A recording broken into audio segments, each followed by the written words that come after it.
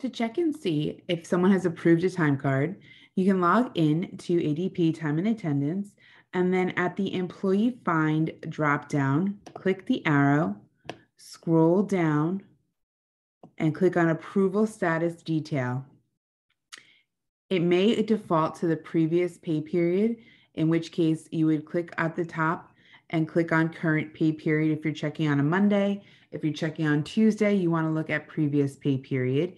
And you can click Building Name to sort it by building, and it will show who has approved the time card here. So you can see if the resident manager has approved it, if you have approved it, or if you have both approved it.